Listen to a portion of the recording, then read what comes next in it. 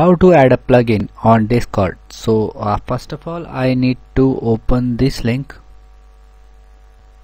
I will share all the links in the description of this video. I need to download it.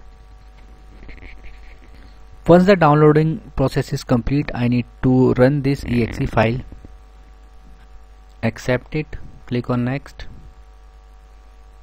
click on install and click on next, select this, click on install.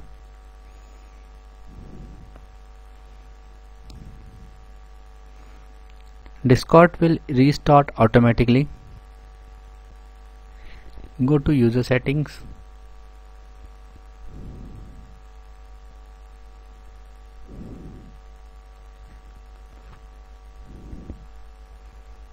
scroll down, you can see plugins option is now showing under better Discord. Now go to this link. I will also share you this link in the description of this video. You can download any plugin. Let me download this one. Click on download, open the folder where it is downloaded.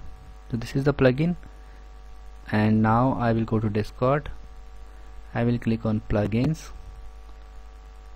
I will click on open plugin folder. So this is the plugin folder, and this is the downloading file. So just drag and drop it here.